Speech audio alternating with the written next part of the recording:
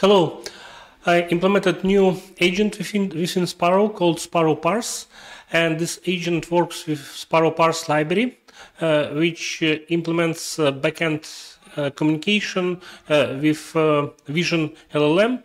And in this specific example, I'm using Qwen2 7B Vision LLM to process invoice.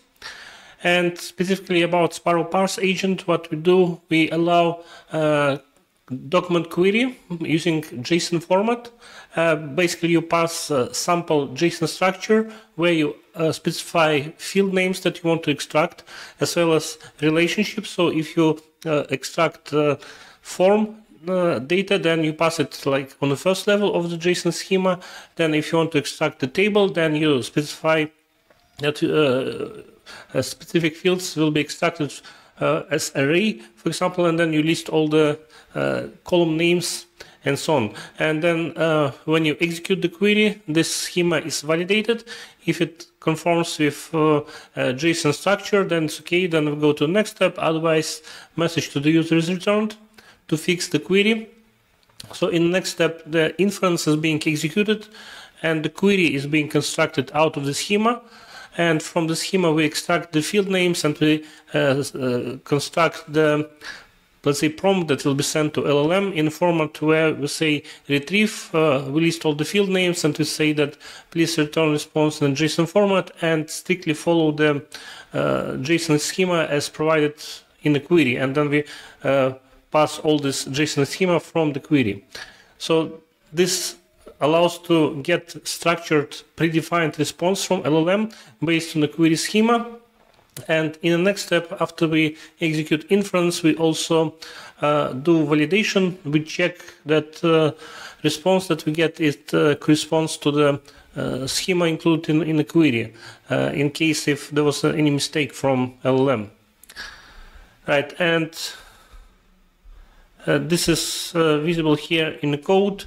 The Sparrow Parse agent is located under RAG agent structure, and probably this will become main Sparrow agent with time, and other agents will be deprecated because agent which works with Vision LLM provides much better results than any other agents previously tested by me.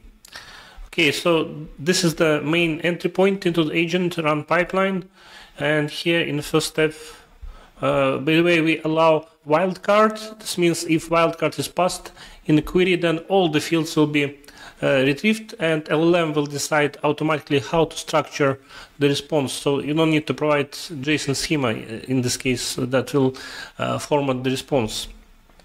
If you provide the schema, then we prepare the query. This means we extract the field names from the schema and we validate the schema itself. Then in the next step, we execute query, we execute inference, we pass the query and schema, everything, and the file path to which will be processed and so on. And then we get LLM output, which is supposed to be JSON structure. And here we do validation check in case if the query was not a wildcard, but it was with the schema. So we need to validate the response against the schema from the query. And this is where we do validation. And if everything is fine, we report time and we return back the response. Right, and for example, there are a couple of helper methods to prepare query and schema. Then this execute query helper method, which talks to the Sparrow Parse library, and it provides configuration here. And the idea is that Sparrow Parse library implements the factory method, and it doesn't depend on single Vision LLM or on single infrastructure. Like in this case, we're using Hugging Face Spaces GPU, but with Sparrow Parse, we could execute the same request on a local GPU or on any other cloud GPU. Doesn't matter. So it's just certain support for the runtime must be implemented on the Sparrow Parse library, and then through configuration properties we control how it is executed. We pass the image and then we run here extractor. It comes from Sparrow Parse library, and we run the inference. And if we check here, we'll see that this is the VLLM extractor. It comes from Sparrow Parse extractors VLLM. And if we check requirements for the Sparrow agent, we see that there's a library, Sparrow Parse library 0.34 installed, which provides all the methods to communicate to the Visual LLM backend, let's say. Okay, so we do inference here. Then in the next step over here we validate result, and this is helper method just to print out the messages when you execute from command line. Okay, and this another script, Sparrow Utils. It contains just some helper methods to validate JSON structure, then to extract keys from JSON structure to form the query. And this validator is being defined, which compares JSON string. This is coming from the inference LLM output, and we compare it again against JSON schema from the original query. And it just, because we have two JSON structures, we can compare and see if output basically corresponds to the schema as expected. And for that we are using out of the box validation logic from JSON schema library. Okay, and now we can do a test to see how it works. So over here we can see that I have, say, okay, here is the sample query. I want to extract invoice number, invoice date, and I'm specifying value as example. This means it will be a hint to LLM that value must be of string type for this field. Then seller name, seller address, and so on and so on. And then we also extract array here, invoice items, and this is the array. And inside the array we extract description, quantity, net price, net worth. And example, here we give another hint. Quantity is numeric field with the fractional digits. So specify 0.00. This means LLM will understand this is not a string and it's not integer, it's float, for example, and it will be able to extract correct number from the document and return it as a number, not as a string. And there's another table, another array, invoice summary.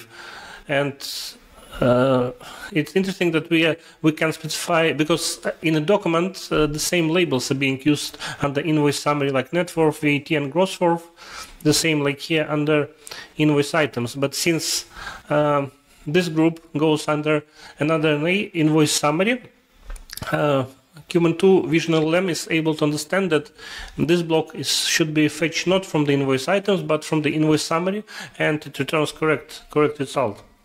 So now if we try to execute, and by the way we specify here that we execute Sparrow Parse agent, debug true, and this is the sample data file. It's here. So we got seller information, client, let's maximize it a bit, invoice date, date of issue, and this is the list of invoice items, and like I told you, this is the list of values from the summary table. So we see it's query executing, inference is running, and at this moment we are using 0 GPU from Hugging Face Spaces, and it runs on 800 GPU. It's a private GPU instance, so in this case file is uploaded to private space, and then as soon as inference is done, it's being automatically removed, so it's completely safe in this case.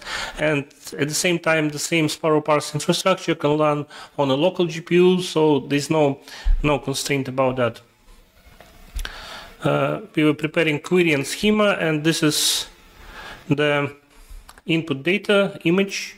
Then this is the text input. This is the query that was formed to be executed on LLM, retrieve, and we specify all the field names. And by the way, the field names that belong to the table are also listed just in a simple way, like the fields for the form data. And then since we provide this information here, where we say please return response in JSON format, strictly following this JSON schema. And JSON schema contains all the names as in a query, and it also contains the structure. And LLM is able to understand automatically where each field belongs to which, let's say, response group it should be assigned. And it was executed now at 63 seconds. Validation result was good. It says that LLM output is valid according to the schema, and this is the response we get. So we get form data, then we get invoice items, and you can see we get numbers as expected, because under the schema initially in the query we were using 0.00, so we got numbers here. So we got all the 5 items. The text is correct, and it's 1, 12.99, 12.99, 10%, 14.29, and the second table net worth is correct one from here, 192.81. VAT is correct, and gross worth 212.09 is also correct.